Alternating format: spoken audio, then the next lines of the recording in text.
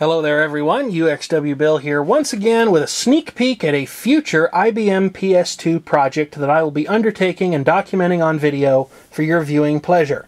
What you are looking at right here is pretty much the finest that the IBM PS2 lineup ever had to offer before everything was discontinued in the early 1990s. This is an IBM PS2 Server 95A system. The A indicates that this system was originally shipped from the factory with an IBM hardware-based RAID array in place. Now when I got this machine, it did not have the RAID array in it any longer, but that was fine with me because the IBM hardware RAID adapters known as the Passplay and the Cheetah were not all that great. In particular, if you were running them in a RAID 5 array, they did not automatically update and synchronize the parity information on the parity volume. So if you had a drive drop, replacing it could be a bit of a difficult thing to do if the parity information was sufficiently far out of synchronization with the actual state of the other drives. And if you don't understand how that works, you can find a description of a RAID 5 system online to gain a better understanding. I bought this machine and one other from a gentleman in North Carolina who was selling them. Both of them have been significantly upgraded beyond even their stock components. We'll look at those upgrades here in a little bit. I won't spill the beans on them just yet. We'll see how many of you can figure out what they are. To start things off, let's talk about the original toolless case here. Everything on this machine, just about everything on this machine can be done without the requirement to go and get tools. There you can see that the two floppy drives, the Plextor CD-ROM drive, and all of the hard drives are now visible inside the machine. And that is what eventually sidelined this thing. I bought this around 2006 or 7, ran it for a while, and then the boot hard drive down here on the bottom dropped. These are IBM's earliest 7200 RPM drives, the first three are.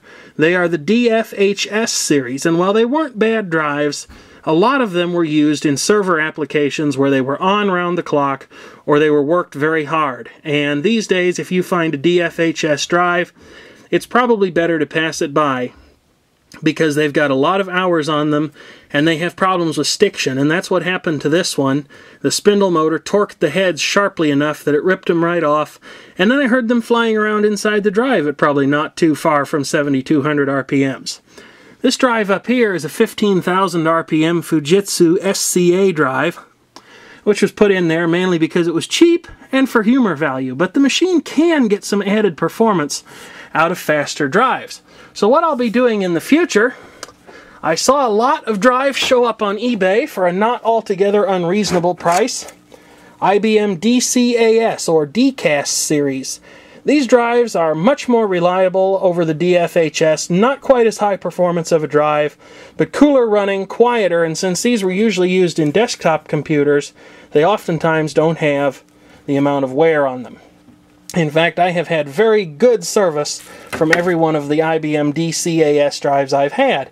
And as you can see, I was fortunate enough to happen upon a lot of them from an eBay auction for a not altogether unreasonable price. I'd say for these 4 drives, including the shipping, I was probably into it for around $25–30, which wasn't too bad because I really do want to get this machine running again. This is a very nice, very usable machine, even in this modern internet age.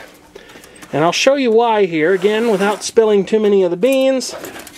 Pop the side panel off, and you can have a look inside here at one of IBM's last and greatest series of machine. Let me adjust the lamp a little bit here for us so that you can look in here. You can see the microchannel expansion slots.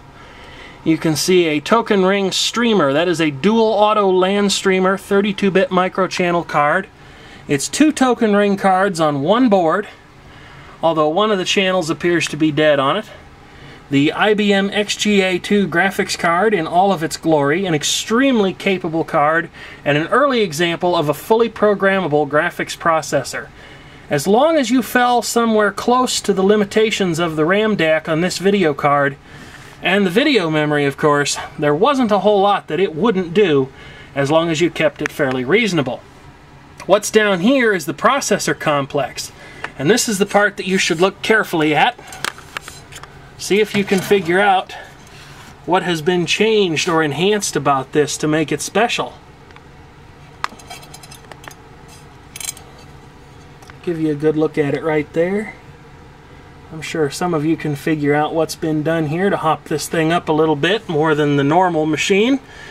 This is a 399.1, yes, 0.1 watt power supply with features that are only starting to become common on a lot of more modern power supplies around the mid to early 2000s, around 2003 to 2006 or so. It has power factor correction circuitry, thermal fan control, and it's very impressive to look at that thing internally.